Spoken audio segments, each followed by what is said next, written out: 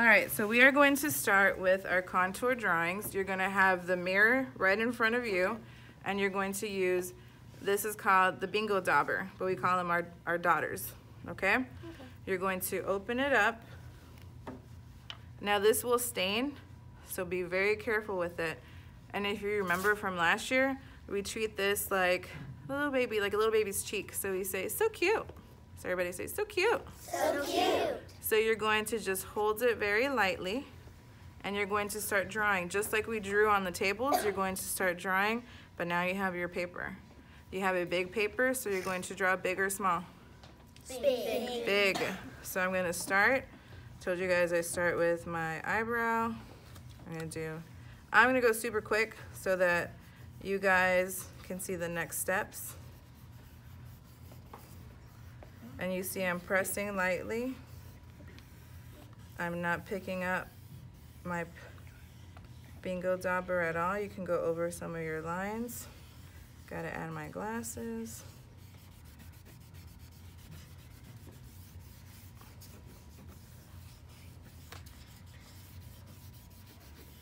Okay, so there's my portrait. And we talked about Jean-Michel Basquiat. So his lines are very expressive and very loose. And now the next part is, remember we talked about you need to remember letters?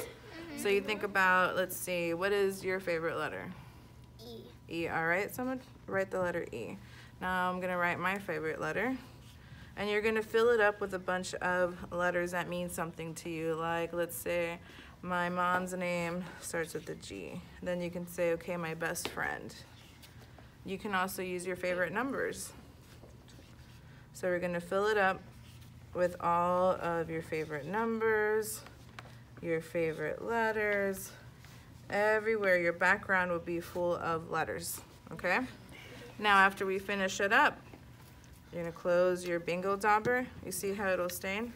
You're gonna take your oil pastels, and now we're gonna do crazy colors because is my skin orange? No. No, but I'm gonna make it orange. And this is the only time I'm gonna let you scribble scratch like crazy. You're gonna practice your different kinds of lines. So who can tell me a type of line? Yes, ma'am. A diagonal line. A diagonal line. All right, so I'm gonna fill this one in with diagonal. I'm gonna choose another color. Tell me another line. Zigzag. It was zigzag line. Who can give me another line? Yes, ma'am. Straight lines. A straight line. I need to hear something from the boys. They accidentally made a diagonal line. Yes, sir.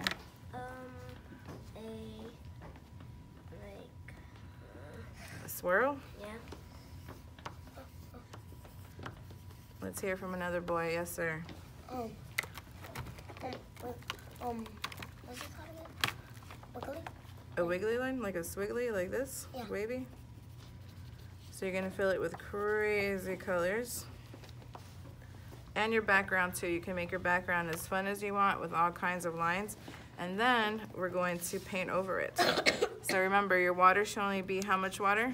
Half. Do not pick up your water cups. I'm just picking it up to show you guys. And remember, what do we do? Dip, dip. Ooh, we forgot. Wash, wash, wash. Dip, dip, dip.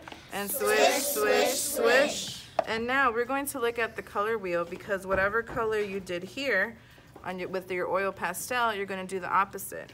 And so the color wheel is right over there, and we're going to do complementary colors. That means colors that are opposite on the color wheel. The opposite of green, I can't remember my colors, of green is Red. red. And I kind of made it easier for you too because on your palettes, I made it complementary colors. So you're going to paint. You're going to be painting the complementary colors. So if I say, or if I ask, what is the complementary color of blue? You say orange. Don't forget to switch. Yes, you are correct, orange. And we count to what? 10. And so you're going to paint nice and neat, covering up your lines until you are finished with your project.